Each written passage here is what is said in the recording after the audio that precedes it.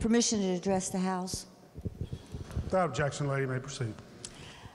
We just had a moment of silence for what happened yesterday, which was a tragedy. And it's happened more than once. And I had read in the paper, and it's been on Facebook and all over social media, that every time something like this happens, we always stand and we take a moment of silence, but we do nothing to solve the problem.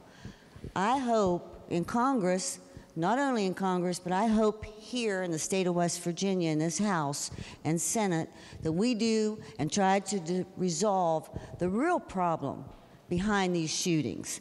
And I think that we better take a deep look instead of saying that we're sorry and taking a moment of silence, but let's actually do something to prevent this. And I think it is regulations and gun control.